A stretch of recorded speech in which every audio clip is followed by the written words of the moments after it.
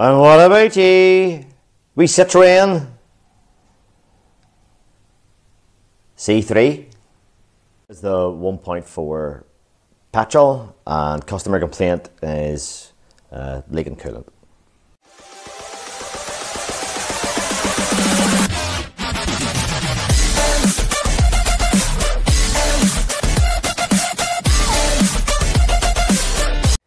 This wee car was leaking coolant. A guy came to me a wee while ago and we discovered this thing here.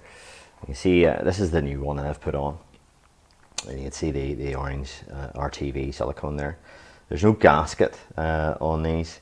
It just bolts onto the side of the head. So that's a coolant flange. That's the temperature sensor. These are the O2 cables there. And down there is the thermostat. So I discovered you could blow through the thermostat. The thermostat was stuck open, and that's the new flange. So the one that was on it was leaking, and it was leaking from this area here. So you can actually see it dripping out where it was on the head there.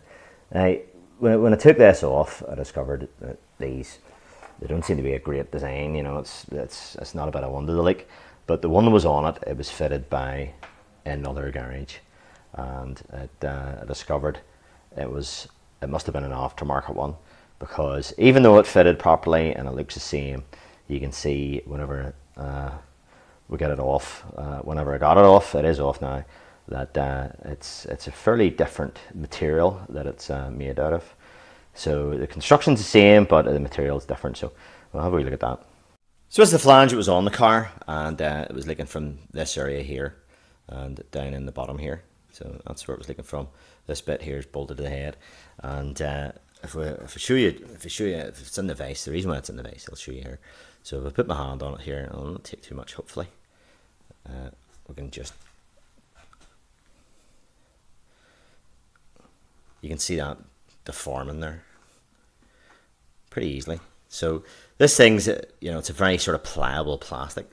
So I do have a genuine one here, and I ordered it online, and when it came, it was broken. There was this wee bit here, it was broken off, so couldn't use it. So rang the supplier up, and I just sent another one out, no problem. But the reason why I'm showing you this is, if you look at this one here, this is a very hard plastic. This is nearly like Bakelite. It's pretty stiff sort of plastic in this one. So if we go over to this one here, it's almost like PVC. So it's pretty pliable. So I suspect this is an aftermarket one fitted by another garage, and just whenever it pressurizes up, it's just pushing that out. The other thing as well, we can see it all deformed there, where the bolts were pressing in. So it's just basically sort of melting, really. You see it there as well. So this wasn't able to clamp on, and that's where it leaks from. So there's an oil gallery here, and that's the coolant, and that's the thermostat goes on, and the temperature sensor is on the top. There, you can see it here. That's the temperature sensor. So yeah, that's the wee bit. That's the wee bit there. It's broken off. You can see it's sort of green colour there. So we have a good one of them fitted, and I've just filled it with coolant. Also, I did a timer belt and a water pump. So let me just show you that.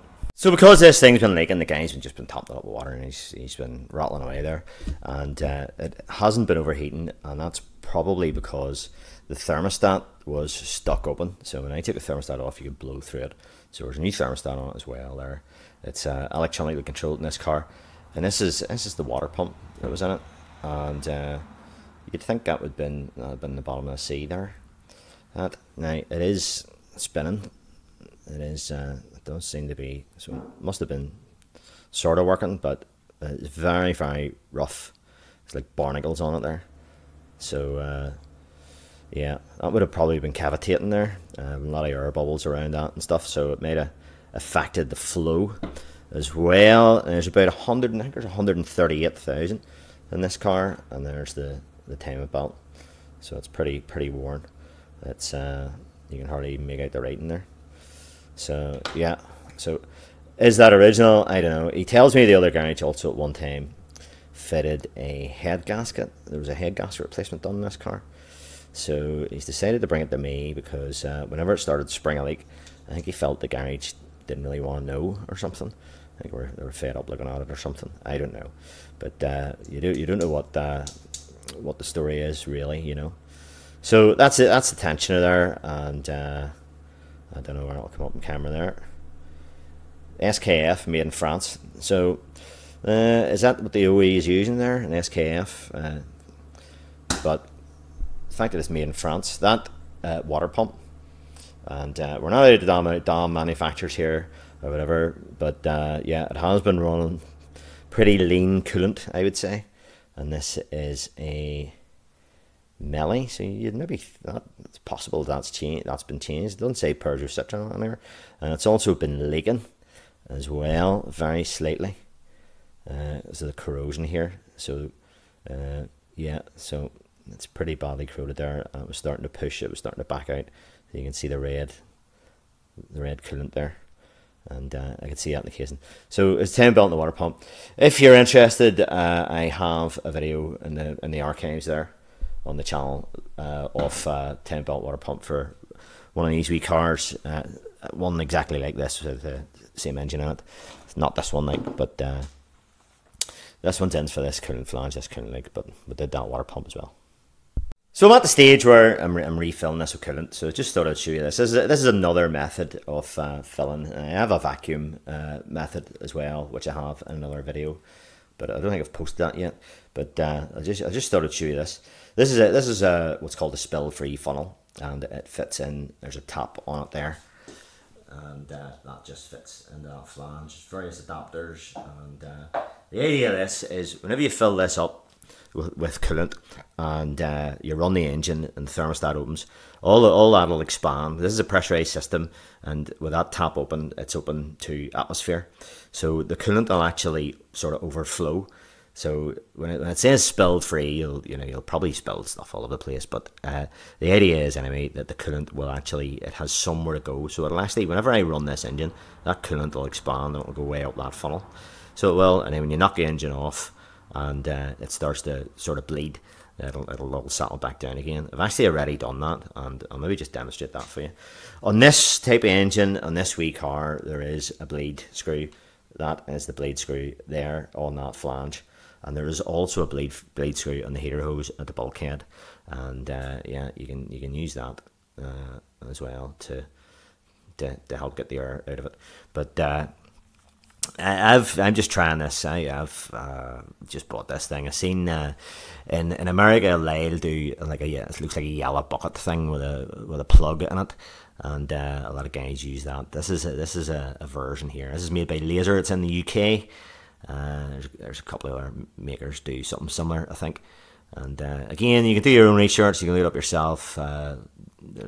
For all it is, it's a bit expensive, so you don't really need this. You could just persevere with it and top it up, run the engine, take it for a good drive, and then you let it cool down and top it up. And I'll be doing that anyway here. But this is just to help me. This is just so that coolant just doesn't overflow all over the place. So the engine running, the idea of this funnel is the coolant there in the reservoir is rising as it heats up, and the coolant is expanding. So this is normally a pressurized system. There's normally a pressure cap on it there. You can see there in the picture, but it's now open to atmosphere, and there's a wee bleed tube on it there as well that goes back into the funnel again. So you can see the thermostat must be opened, and there's the coolant starting to rise. So it'll go back up into the funnel again.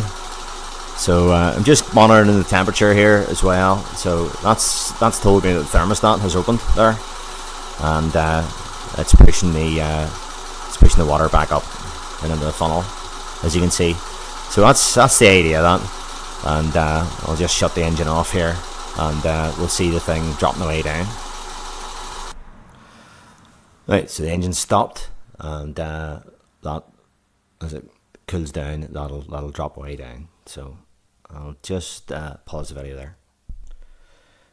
Okay, after a few seconds, it's starting to drop. So that'll drop back down in the bottle again, and we'll just leave it for a moment, and then we'll be able to top it up to level, and we'll put the pressure cap back on, and we'll take it for a good drive. That's it, dropping back down into the coolant bottle now. You can see it coming back way down again. So the idea of that's to help evacuate all the air, and so the temperature went to about, it was about 90 odd degrees there with the cooling system up in the atmosphere. So we'll just let that go for a minute. Well, now it's well down into the coolant bottle, so I'll just take that funnel off, and I'll maybe just show you it. So there we go, that's it there. There's a laser number there, 5453 if you want. So it comes with these adapters, but it's not just an ordinary funnel. Now you may think that's a bit overkill for what I'm doing. So if I see here, there's this sort of bypass tube, and that goes back in. There's a wee filter there, and this is just a normal tap. You can just turn it off if there's coolant in that, so you can lift the funnel off. So that's the spill free idea, and that goes in the top of that, just sets in, and this thing here, then you can screw that, and it expands this bit of rubber, and I had it in that adapter there. So this one here, it says the size on it, 35mm, and you get a bag of adapters, a bag. That's what we call bags over here. It's 31mm. So a few different sizes there. I've used this a few times now. I haven't had it long. There's this sort of cone shaped one. That one there fits in the Volkswagen coolant bottles pretty well. And there's a big thick one. What size is that? 45. So they all fit on the end of that. So that'll also fit on my vacuum one that I have. But I just use that one there sometimes because it's well, I've only had it a short time. I've only used it a couple of times, but it's actually just a wee bit handier than setting up the airline and stuff. So that's the idea of that. It allows the coolant to expand, and it'll drop way down. So we'll see where it's dropped to now. So while we're looking at that funnel there, it's dropped there to that's about the minimum line there. So I'll bring that up to the max. I'll just pour a wee taste in, and put the pressure cap on. We'll get her back together again, and we'll take it a wee drive. And what I do is take it for a good drive, get it all to circulate, and then you just leave it, just let it cool down, and you'll probably find that it'll drop further once it cools down again. So that's to get the whole thing flowing. The only thing to do is you make sure when you're doing that there, make sure you have the heater on hot, and maybe a fan speed on, 1 or 2 fan speed, and that allows the coolant to go through the matrix in the heater core inside the car. So that's to get it to circulate. So just while I'm talking here, it's dropped a bit more there. It's just below the minimum line. So I'll let that go for a couple of minutes, and maybe have a cup of tea, and we'll top that up. Okay, so after about 10 minutes there from the last clip, it's dropped about it's about an inch below the level. It's about an inch below the minimum mark. So it's dropped down, so we'll just top her up to the max. An ordinary funnel this time. There's a traditional funnel.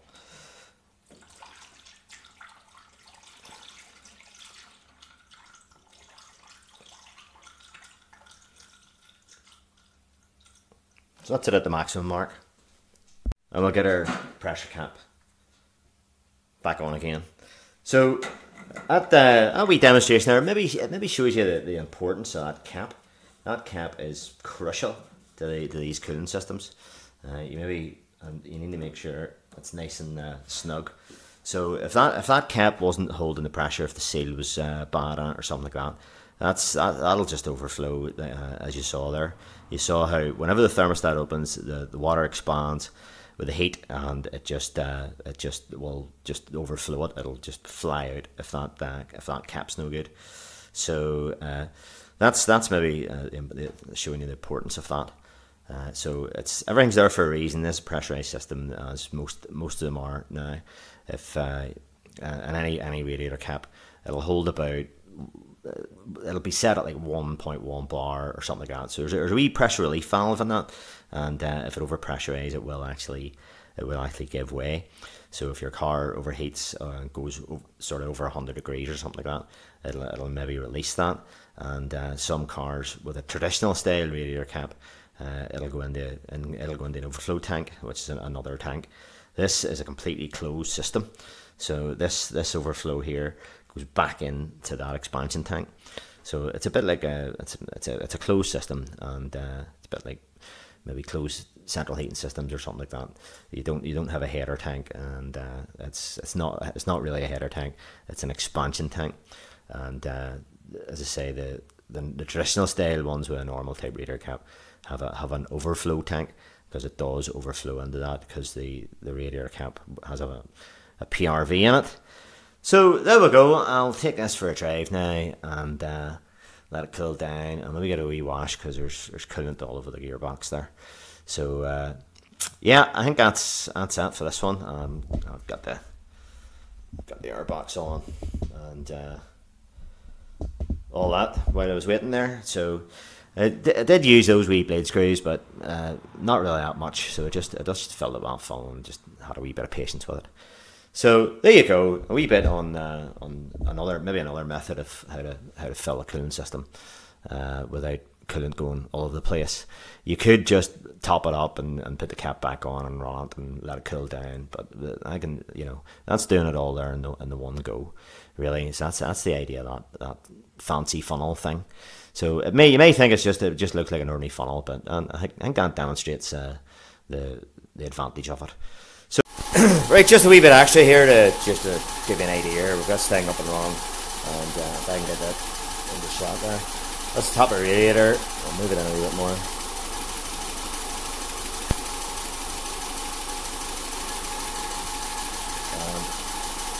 It's showing 98 there. It's showing 98. 100. There's 101. There's 102. 102 degrees there. So these things do run quite warm. This is the importance of the system being pressurized, and the importance of using proper coolant. We'll look at some live data here. You can see coolant temperature 108 up here, and we're just checking to make sure the fans are working. So with a fan reference value at 26%. So this should come on very shortly, but the thermostat in this opens at 103. It's quite high, and the fan speed's went deactive there, and it's running at 50% there, so I can hear it in the background there running. So it's brought the temperature down slightly. There we go, there's it off, so that's went to 0. So that's pretty good. So I'll just show you that in this, if I can get it in the shot. Open the temperature 103, and that's for that Gates thermostat. That's the one I put in that car there. Open the temperature 103. So there we go. Right, it's all the best and bye bye again. So hope you enjoyed the video. Thanks very much for watching. Bye. Just before I go, guys, that Gates thermostat, incidentally, I have found that is actually made by Colorstat, which is the OE one. So that is actually the OE thermostat there. So all the best. Thanks again for watching. Bye.